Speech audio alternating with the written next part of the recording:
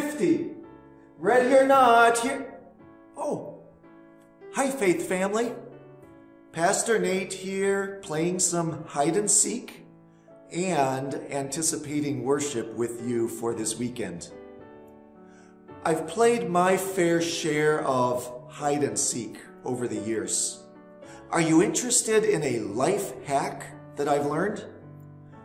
It's simple. To find the people you're looking for, just look in the right place. Isn't that true for life in general, too?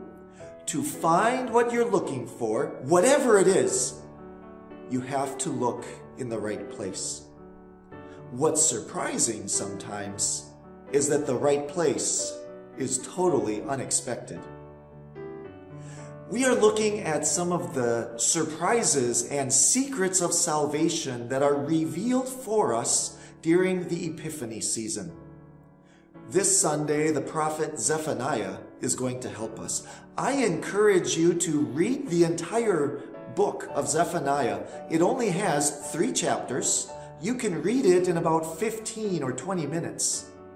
Or focus on chapter 2, verse 3, and chapter 3, verses 11 to 13, as he reveals to us the unexpected.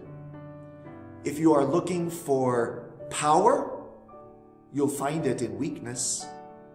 And if you humble yourself before the Lord, you'll find that you can boast in him. You just have to look in the right place. Ready or not, here I come. See you Sunday.